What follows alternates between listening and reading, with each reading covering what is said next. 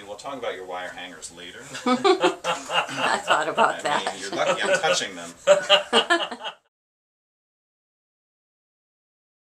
Here's what I think about this, and I'm going to show you. So first of all, you've got a double pleat. Pleats are, in this day and age, bad. Okay. So double pleat, I'm going to go with bad. They have the cuff at the bottom. Again, bad. They're 100% polyester. I'm going to go with bad on that.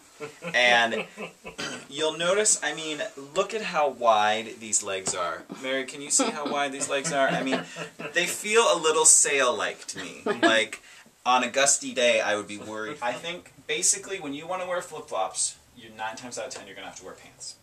And then some sort of, reserved top on top, reserved shirt, if you will. When you do jeans, I think you have to do shoes, and you can vary up the shirt. But it's always going to have to be some kind of, something that involves a button, meaning it can't ever be a t-shirt. It can be a polo shirt that has, just a couple buttons, but it has to be some sort of collar. Probably, but this rise here is nuts. I mean, that's like, from top to bottom, that's like a foot.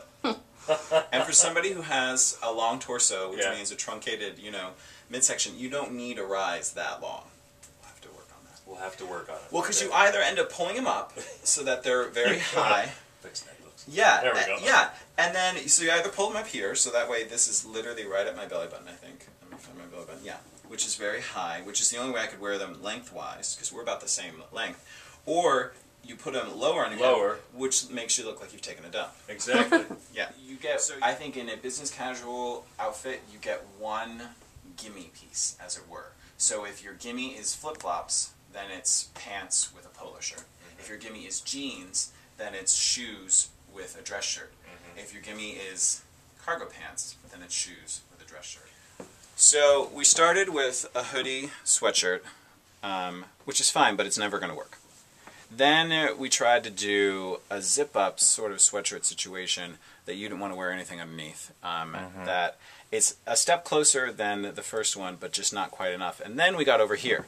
And because this is a knit, and it's a zip with a really modern pattern on it, and it's a subdued, gray, black sort of combo, this would work. Even though it's, cotton just like this one, but the fact that it's more of a knit elevates it and makes it a little more dressy. And then if you wear it with just a good dark denim like this, will totally work. Cool. So that's how we went from a polyester sweatshirt to a cotton knit zip that will be business casual appropriate.